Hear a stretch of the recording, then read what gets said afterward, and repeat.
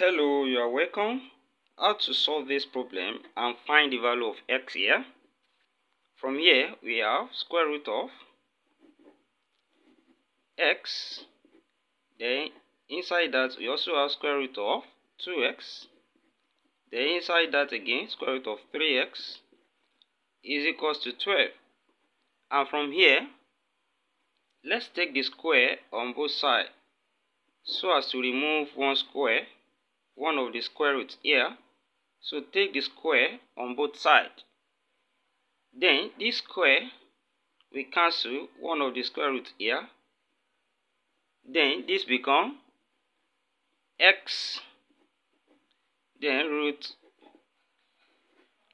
2x, then root 3x will be equals to 12 raised to power 2. Let's still leave it like that.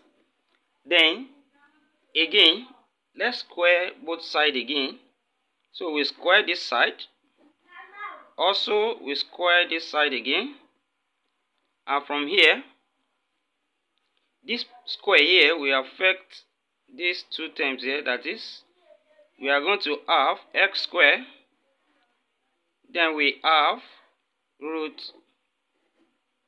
2x, then root 3x all square, which is equals to, here we have 12 raised to power 4. 2 times 2 here will be 4. Then this power of 2 of course affected this square root, and this will cancel each other. So we have x squared, then multiply by 2x root 3x left, which is equals to 12 raised to power 4 here. Then also we repeat the process and square both sides again. So we square this side, also we square this side, and from here this square here will affect these three terms here. So it will affect x squared and it will affect 2x. So we can say this will be x squared, then square, then times 2x square, then times root 3x square, which is equals to, here 2 times 4 will be 8. That's 12 raised to power 8 here. Then when we simplify this, 2 times 2 here is 4. That's x raised to power 4 times, here we square 2 and we square x. Square of 2, that's 4. Then times x square, then times square, we cancel square root here. Then we have 3x equals to 12 raised to power 8. And from here we can separate the x from here, and we have x raised to power 4 times x square times x, then separate the number, times 4, then times 3 equals to 12 raised to power 8. And from here we have same base multiply from the law of indices. This will give us x raised to power 4 plus 2, then plus power here is 1, then times 4 times 3, that's 12, which is equals to 12 raised to power 8. And in the next step we add this together. That's x raised to power 7 times 12 equals to 12 raised to power 8.